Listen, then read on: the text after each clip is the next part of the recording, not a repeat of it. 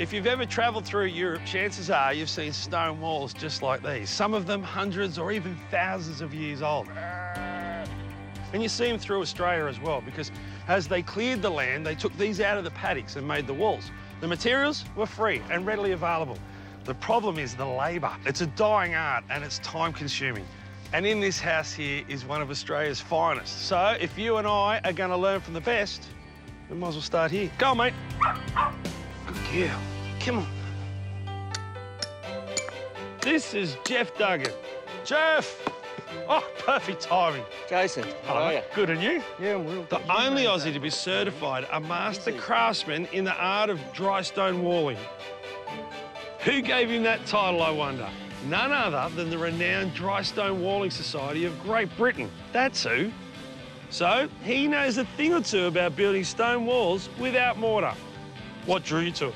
I just love working with my hands, love being creative. It's a natural way to use a natural product and sort of bordering on art as well, I guess. Bordering on art, it's absolutely art. Oh, well, I'd love to have a look at some of your work. Okay. I'm sure I'll appreciate it, and I'm sure everyone else will as well. Come on, Danny, I've got some friends for you to meet. Come on, Dan. Come on. So, Jason, this is the great unfinished project. All right, so to someone who's never done it before, Yep. how does it work? What holds a dry stone wall together is gravity and friction. So if you look at a wall end-on, it'd be like a capital letter A. So there's two walls leaning against each other and filled in the middle. Because the wall has to lean in on itself, and then all the stone just naturally wants to go straight down, not in or out. So I can see that it's leaning back, and all your rubble behind it gives it strength. It means it's free draining too, doesn't it?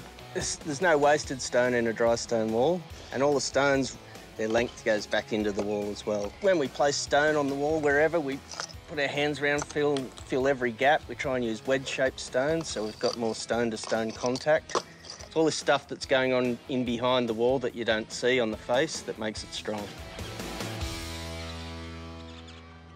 More work in progress. Yeah, just watch your feet there on that. Ah, the finished product. Doesn't it look good? And softened off with the garden bed. This is the father and son seat. I built this for my father. Now, you don't just do this at home. You do it for other people. Yeah, do commissions, more sculptural projects like the knot at the Botanic Garden. An idea came to me that I got a flexi rule and tied it into a knot, and I wondered if I could build that out of dry stone. And of course, you can apply it to all different things, can't you? You can create your seats, your benches, even your pizza oven out of it. Yeah, even a pizza oven. This catches my eye. How much work goes in creating an arch like that? I've never tried it. Yeah, there's a lot of work in that, a lot of stone shaping. It's one of my favourite things to build, though, are arches. I just love them. You know what I like more than pizza ovens? Beer? Pizza. Oh.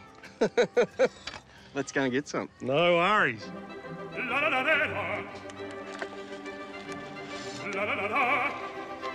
You've missed your calling in life. It's a bit easier than stone walling. You and me could be best friends. Let's dig in. Has to be asked twice. And the stone walls are nice too.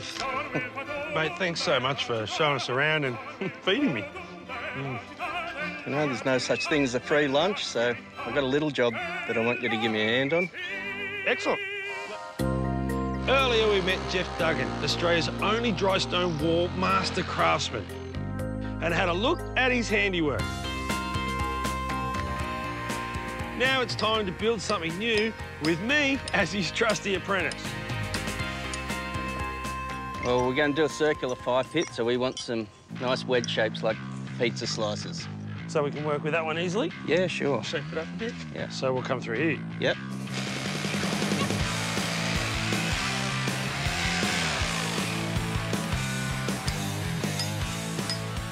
You can see how the plugs and feathers work because they leave these little channels. The drill hole obviously is about 1 millimetre bigger than these two when there's nothing in them. And as you come down with this chisel point, it opens it up and splits the stone. Once the stone's broken into a manageable piece, it's then just a matter of bashing and bashing until you get the size and shape you want. Beautiful.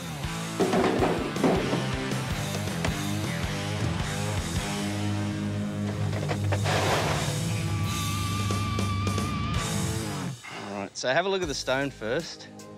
If you have a look at it, you can see the stone has a batter on the face of it. Yep. So our stone wall has a batter on the face, so we want to keep the stone marry it in. consistent with that batter. So we make sure we put them down like that. Then we use our measuring stick, make sure we keep it in a nice circle.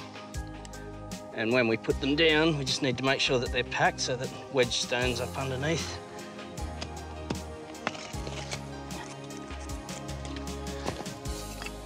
All right, Jason, so now you can see we've got our outside and inside foundations in. But what you will notice is we've got all these gaps in between. Yep, nooks and crannies. And what we want to make here, it's like a stone pavement. Yeah, right. It's pretty much just like really rough brickwork now.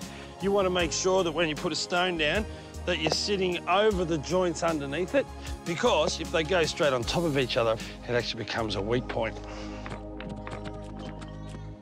As the wall, or fire pit in this case, gets higher, we follow the same stacking process for each course. All right, we're coming down to our last course now. What we're going to do is try and get it nice and level, and the way we do that is we start at the lowest point of our wall, and then we'll use that as our reference point. So all this leftover stone, where you want it? Know what you're doing now? Might as well take it home with you. Oh, well, we worked the pizza off. After all that back-breaking work, finally, this little fire pit's starting to come together. Oh, I love it. I thought we were going to leave it like that. You could, couldn't you? Yeah, you could leave it like that. Solid? Yeah. You've gone to the extra expense and time cutting up some sawn sandstone. And for the final finishing touch, I wouldn't have expected anything less. What do you reckon of that, Jason? That is beautiful. Did you knock that up? No, my mate Tim Connor. Tim Connor, you're an artist. I love it. It's nice and shallow, so it's still going to get plenty of airflow. A work of art. I've learnt so much today. How can people go about learning from you? Well, they just need to contact me, and I run workshops and teach people the basic principles in the craft. Nice. I might come back for another class. Yeah. Have we earned one? We've sure earned one. Righto, that's part of the job.